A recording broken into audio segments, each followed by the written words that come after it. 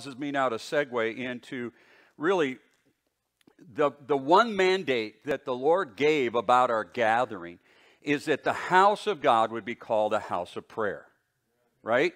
It's in Deuteronomy. Jesus reiterated it. That whole thing of cleansing the temple was, yes, it had to do with the priest charging exorbitant amounts. I understand how that goes, but primary reason was the house of God was not being utilized the way it was supposed to. It had lost its focus. The reason for the gathering was prayer.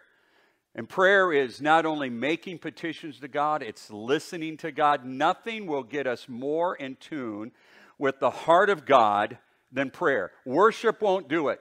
Why won't worship do it? I'm just going to do a little teaching here this morning. Why won't worship do it? Because worship is so much linked to our emotion. And I think all of us can recognize that sometimes our emotions are out of whack.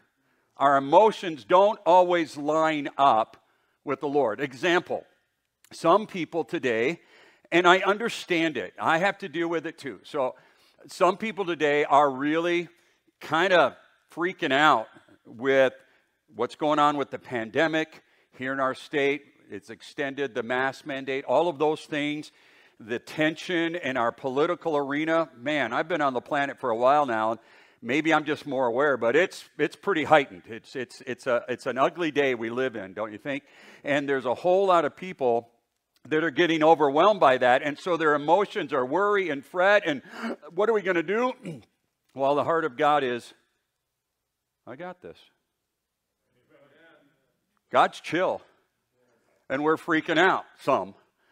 So emotions don't always line up. Sometimes we can get really excited because from what we see, it's like, man, God is answering prayer. Everything's going all right. It's great. But I was reminded of Isaiah, one of his prophecies in like chapter 38, where he was prophesying. First, he had prophesied the destruction of Jerusalem and all that, and that happened 100 years after his death.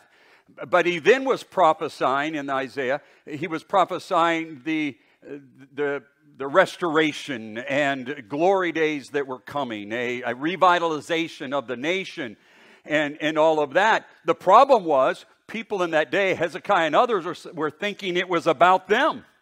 It wasn't about them. It was 100 plus days, or years,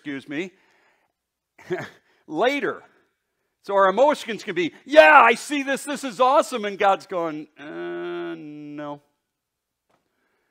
That's why prayer, when we get our hearts lined up with the Lord, we can hear His heart. And sometimes we might feel like shouting and dancing, and God say, no, it's a time to weep. Sometimes we feel like all overwhelmed, and we feel like crying and throwing our hands up, and God's going, it's a time to rejoice. That's why prayer takes precedence over everything else. And so over the years and time in our midweek prayer times, we've done prompting prayer. Some of you have been with us when we've done that, where we take Scripture and we just pray through the Scripture, powerful times.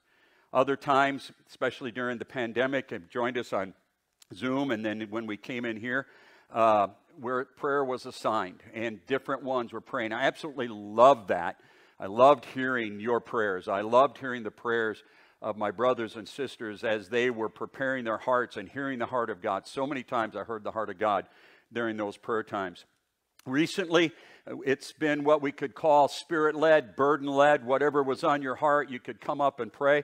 Well, this week we're going to shift it up a little bit and take a little different approach, and we're going to have a theme focus for the first part, and then we'll move into spirit burden.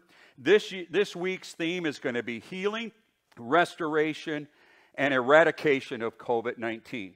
COVID-19 has done more than just affect people physically. It's messed with us mentally. It's messed with us emotionally. It's caused unemployment issues. There's so many things that go for that. So we're going to begin the first part of the prayer meeting with healing and restoration and eradication, and I'll be prompting you in that, giving you things to pray about, that we can pray together, one mind, one spirit, one body, and then we will open it up as we have before. Now, here's the deal. Even if you're not able to come, we get that. But you can join us through Zoom. And you might have a bad internet connection. That's fine. You can join us by phone. And if your phone works where you live, you'd be able to join us. You just wouldn't be able to see us. And that's okay, right?